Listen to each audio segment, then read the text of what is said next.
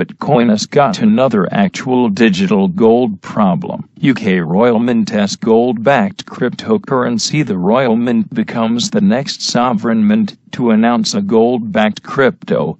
Here's the details. Editor's note: since Bitcoin cannot be used as currency, the pumpers have been calling Bitcoin digital gold.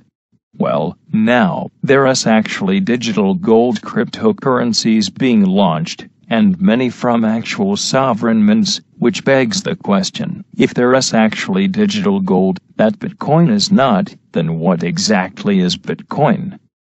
By Helen Parts via Cointelegraph. The UK's Royal Mint, the institution responsible for producing all the physical money the country has for circulation, has announced the launch of its own gold-backed cryptocurrency.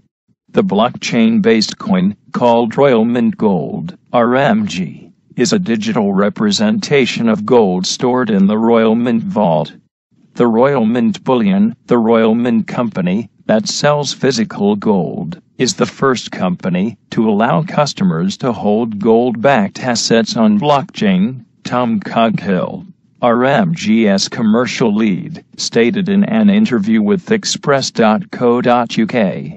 Coghill also mentioned that one RMG coin is equal to 1 gram of gold, adding that it is real gold you're reholding when you're reholding our RMG. A recent report published by the World Gold Council, WGC, compared Bitcoin and gold, declaring that, though Bitcoin saw a higher growth in value in 2017, gold would remain an important store of value investment. Coghill claimed that Bitcoin investments are more uncertain than investments in gold. Gold has probably had an argument that it has been a store of value for 6,000 years. Bitcoin is a bit younger, and the future of Bitcoin is uncertain. The RMG project was first unveiled by the Royal Mint in December 2016.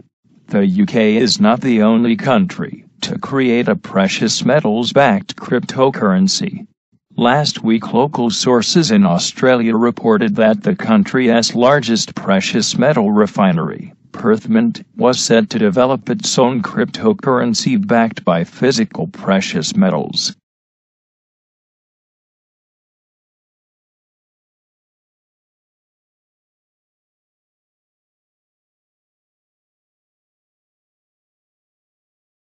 Bitcoin is crashing again, back below $10K, as Bitfinex others subpoenaed. Given the preponderance of scams in the cryptocurrency market, should probably take what is left of their money and run if they can, of course.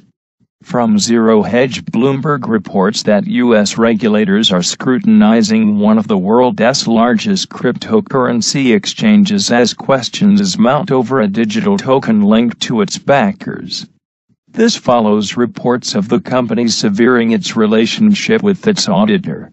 As Bloomberg details, the U.S. Commodity Futures Trading Commission sent subpoenas last week to virtual currency venue Bitfinex and Tether, a company that issues a widely traded coin and claims it is pegged to the dollar, according to a person familiar with the matter, who asked not to be identified discussing private information.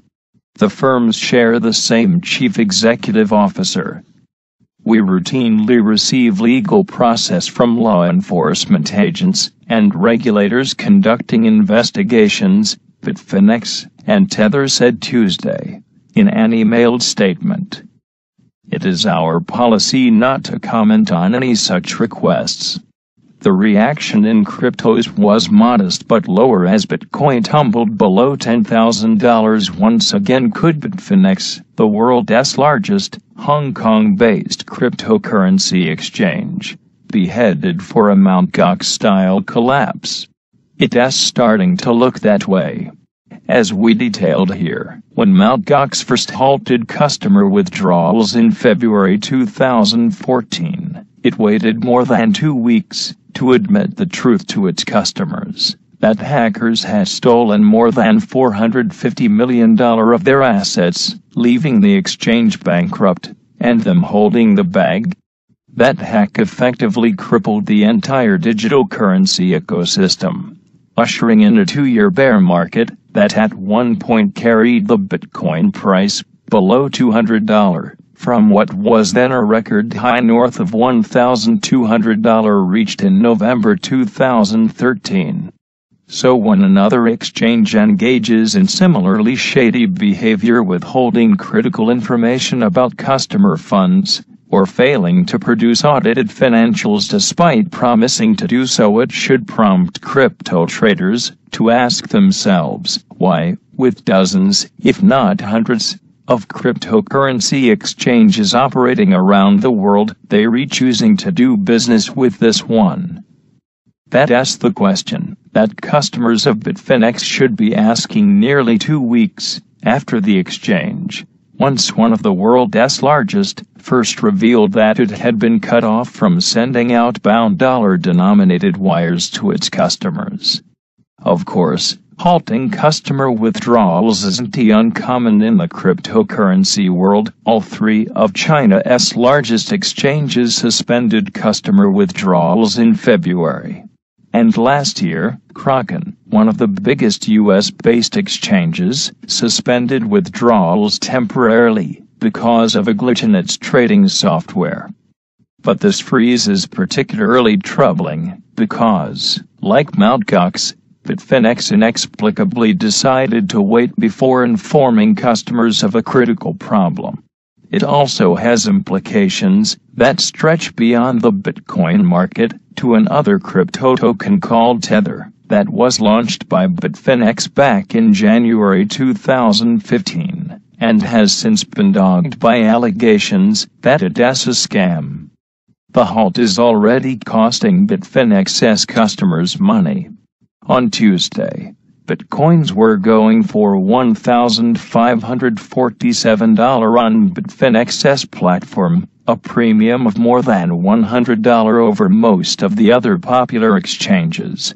Investors, apparently, feel that eating a 7%-8% loss is preferable to leaving their assets in Bitfinex's care any longer. Reddit users reported that wire transfers requested as early as March 9 were cancelled, and that the exchange offered only vague excuses as to why. It took the exchange until April 13, after it had filed a lawsuit against Wells Fargo and Company, whose correspondent banking division had effectively shut Bitfinex out of the global financial system, that the exchange disclosed the problem to its customers. And while Bitfinex has repeatedly said it would make things right, it has promised to either establish a new banking relationship and to allow customers access to other fiat currencies. Only a handful of customers have been able to get their assets out of the exchange.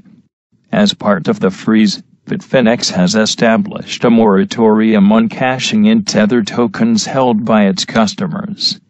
These tokens were created by Bitfinex in 2015 to allow customers to exchange an asset that's pegged to the dollar at a 1-to-1 ratio, allowing them to avoid costly wire transfers that must be processed through the banking system. But the withdrawal freeze has put pressure on the Tether market. For only the second time since they were introduced, investors are selling these tokens at a discount. The price of a single token has been languishing below the $1 level for more than a week. More troubling still is that Bitfinex has so far refused to provide an audit of the fiat funds that allegedly backstop the Tether float, despite promising that it would be fully transparent and audited to demonstrate 100% reserves at all times, when it first launched the token. This has led some to speculate that the exchange could be commingling Tether funds with other customer assets. While evidence of this could cause irreparable damage to Bitfinex's reputation, leading to a wave of withdrawals that could add further strain to its already thinning Bitcoin reserves, as Twitter user @Bitfinex points out, it is not technically a violation of the Tether terms of service. Here's an excerpt. There is no contractual right, or other right or legal claim against us to redeem or exchange your tethers for money. We do not guarantee any right of redemption or exchange of tethers by us for money. There is no guarantee against losses when you buy, trade, or redeem tethers. Given the preponderance of scams in the cryptocurrency market, investors who haven't already should probably take what's left of their money and run, if they can, of course.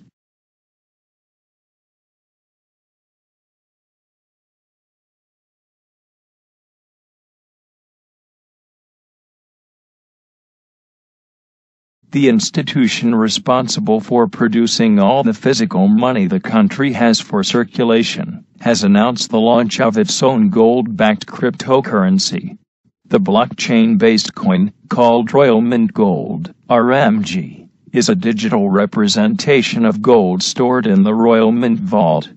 The Royal Mint Bullion, the Royal Mint Company, that sells physical gold, is the first company to allow customers to hold gold-backed assets on blockchain, Tom Coghill, RMG's commercial lead, stated in an interview with Express.co.uk.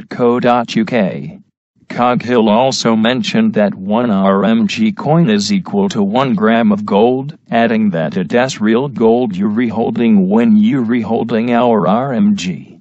Reported that the country's largest precious metal refinery, Perth Mint, was set to develop its own cryptocurrency backed by physical precious metals.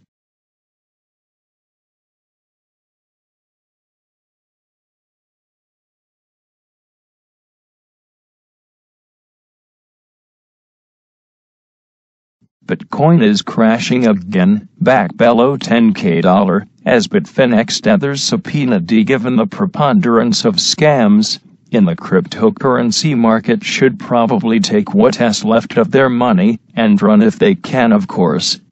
From Zero Hedge, Bloomberg reports that U.S. regulators are scrutinizing one of the world's largest cryptocurrency exchanges as questions mount over a digital token linked to its backers. This follows reports of the company severing its relationship with its auditor.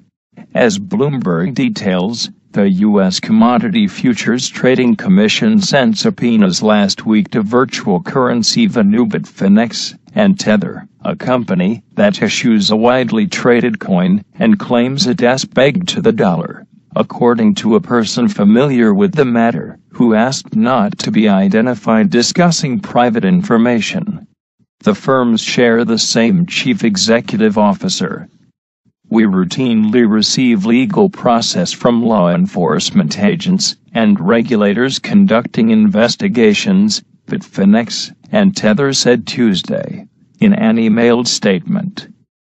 It is our recent report published by the World Gold Council, WGC, compared Bitcoin and gold, declaring that, though Bitcoin saw a higher growth in value in 2017, gold would remain an important store of value investment. Coghill claimed that Bitcoin investments are more uncertain than investments in gold. Gold has probably had an argument that it's been a store of value for 6,000 years. Bitcoin is a bit younger, and the future of Bitcoin is uncertain. The RMG project was first unveiled by the Royal Mint in December 2016. The UK is not the only country to create a precious metals-backed cryptocurrency. Last week, local sources in Australia reported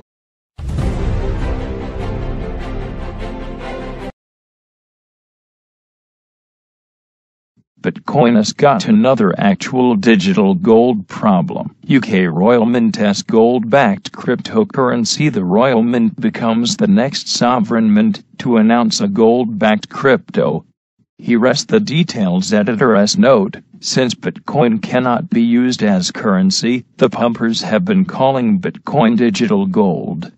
Well, now, there is actually digital gold cryptocurrencies being launched, and many from actual sovereign mints, which begs the question, if there is actually digital gold that Bitcoin is not, then what exactly is Bitcoin? buy Helen parts via Cointelegraph, the UK's Royal Mint.